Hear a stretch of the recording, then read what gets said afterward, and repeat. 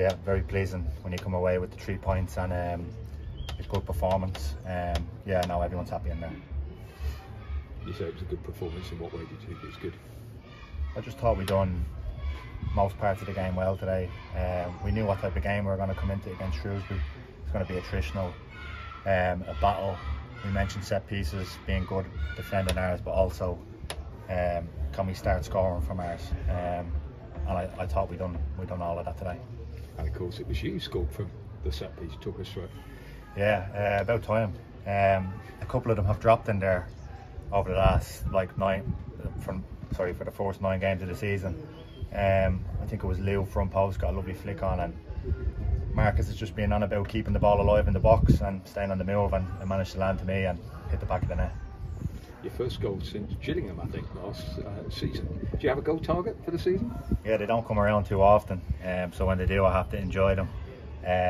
No, I'd be more putting targets on clean sheets and headers, the bar and stuff like that. But for us defenders, we take real pride in it. And the clean sheet, clearly, as a defender, that will please you. Does it please you more with the goal? I think so, yeah. It's something we wanted to obviously improve off the back of last season, and I think you have seen signs that it is improved a bit. Obviously, it's about keeping that going. Not just the back 5 and the goalkeeper, but the whole team. Start with the front. I thought the press was brilliant today.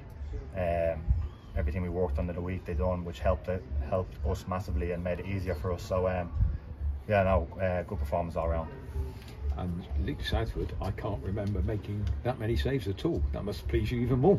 Yeah, no, we had to ask him. I said, did you make many saves? He said no, he wasn't tested that much. So obviously that's another positive as a collective again. The manager mentioned about it in there. It's going to be a collective effort this season.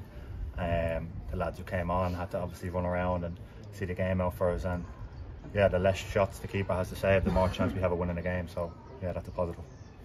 2 successive home victories now in a month where there's a lot of home games. Do you look at the fixtures and target home games and say that's where we want to get our points?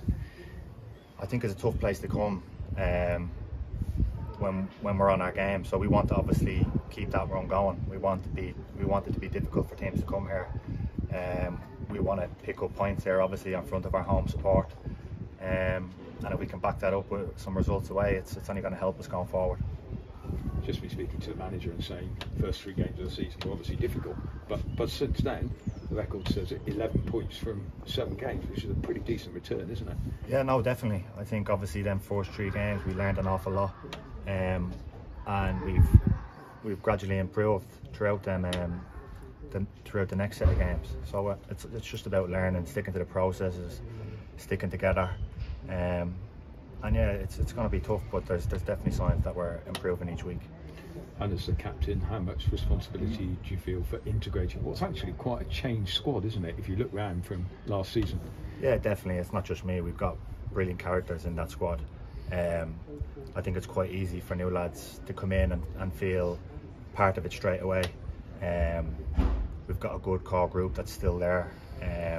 We've got players who have been here who are now starting to step up. But yeah, no, the group is definitely coming together. They're all great lads, and if we can continue to work on that spirit off the pitch, it will definitely help us on it.